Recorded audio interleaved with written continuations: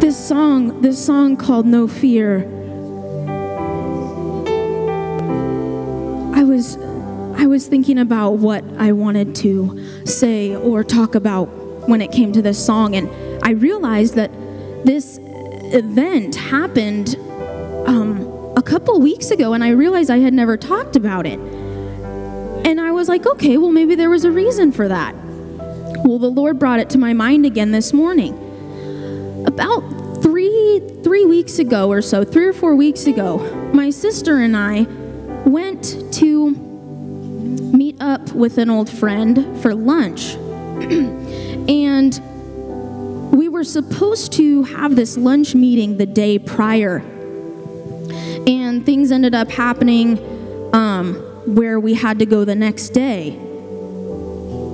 And this is just a testament to how we never know what God has planned, and we have to just trust and believe that when we're a Christian, we can believe nothing is coincidence and that everything happens for a reason, even the bad. And that's hard sometimes, but anyway.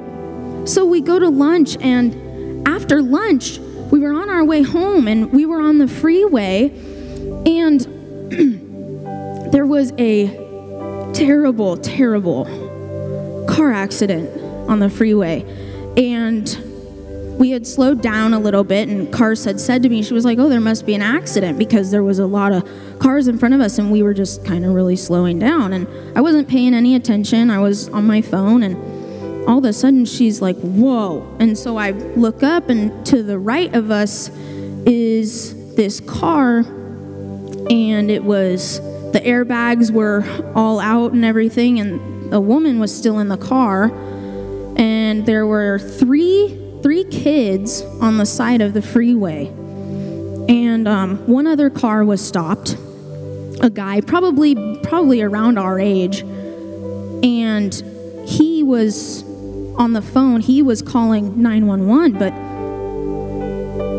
Cars, we pull up, and she's like, stay here, and I'm like, okay.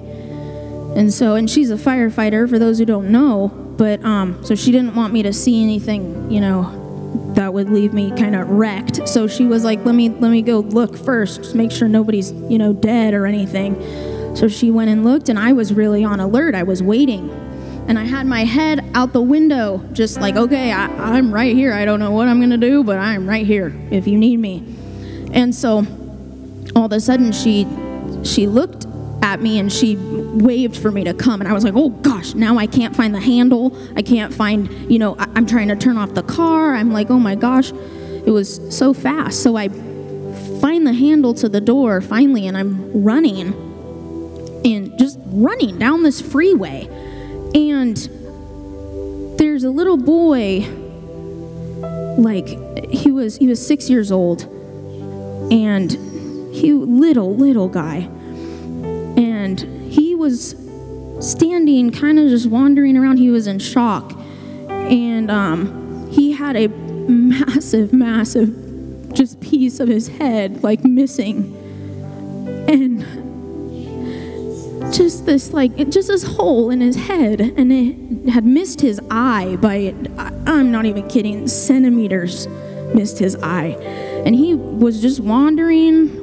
Mind you, we're on the side of the freeway. This is no quiet scene. It's like 80-mile-an-hour cars going past us. And I'm like, okay. Then there's another brother and another sibling over here. The woman, Cars went and checked on the lady, and she was okay. She had got out of the car, and she was worried about her boy.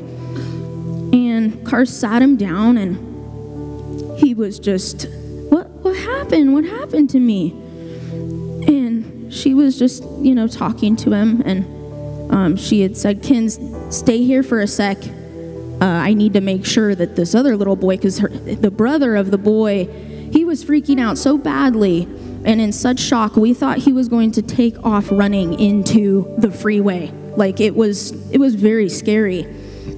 And he was older. He was like 13. I think he had told me he just turned 13. So Cars is going over to him, and now I'm crouched down next to the little boy who had the injury. And I hadn't seen the injury yet, because I was on this side of him. And so I knelt down and I said, "What's your name?" Just trying to, calm him down. And he looked over, and when he looked at me, I was like, whoa, inside, because I had never seen anything like that. Just somebody's head, like pieces of their head missing. I could see the inside, and it was just like, wow, okay. But I didn't react at all, and he just looked at me, and he said his name, and I said, "Okay, well, I'm Kinzi, and how old are you?" "I'm 6. And just a sweet, sweet little boy. And so I kept talking to him. Cars came back. And now she needed to assess the situation because I can't do all that medical stuff. So she knelt down next to him. And when she had come back, the other boy was freaking out, like freaking out. My brother, because now he had seen his brother's head.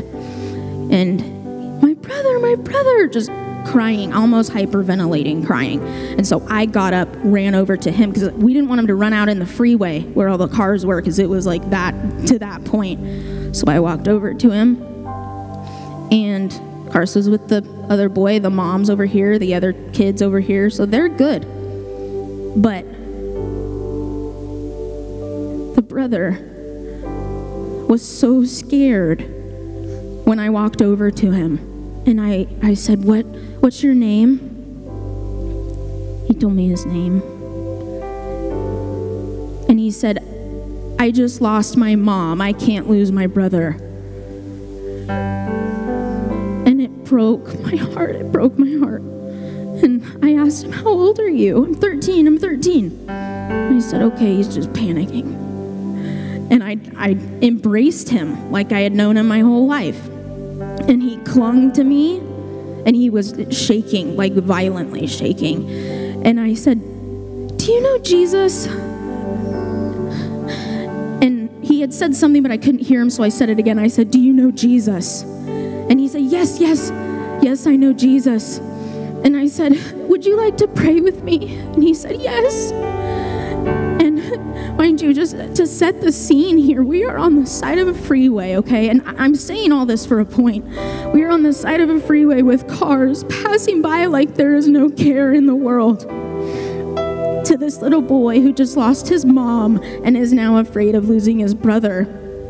And nobody else was stopping. And the medics hadn't got there yet. And so I embraced him, and I asked him if he wanted to pray. Yes, I want to pray. So it went from, he was shaking so badly when I was hugging him. And I said, "Jesus, I ask that you would bring your peace right now over this boy." And I am not exaggerating. I tell you, he went from complete, almost just like convulsing, shaking, and hyperventilating to,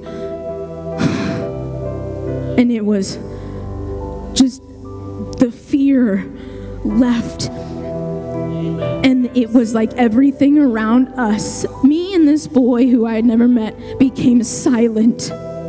And the fears and the cars and the everything, all the noise, it was silenced by the power of God's Spirit in that moment. I don't want us to forget the God that we serve. In the midst of all of our fears, He can come in and change everything in a moment. Everything can be changed. All of our fear can be wiped away, just like that little boy. And that spoke volumes to me that day. It increased my faith. It helped me realize He really, really is there when we call on Him. Yes, He is. And we don't have to be afraid. And all of the things going on in the world right now, I don't understand it. It makes me angry. It makes me sick. It makes me want to go home to Jesus sometimes. But we have a job to do here still. Yes. And it's just not time yet.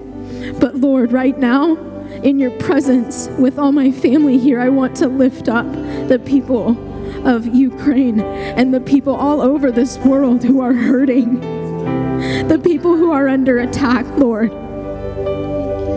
physically, mentally, spiritually. God, we need you, Lord. Yes. We need you to come in and intervene. We need you, Jesus. We need your help. Jesus. We need your help, God. Thank you, God. Cancel out all fear in Jesus' name. Yes, in Jesus' name. That's all we have, Lord. All we have is the power that resides in your name, Jesus. Yes. And we believe in it this morning. That's right. If you believe in it, just begin to speak his name. Speak his name to your situation. Speak his name to the news situations and situations that make you upset and angry. Thank you, Lord, that right here and right now, anything is possible with you, God. We trust you. We believe in you, God. We believe in the power of your name.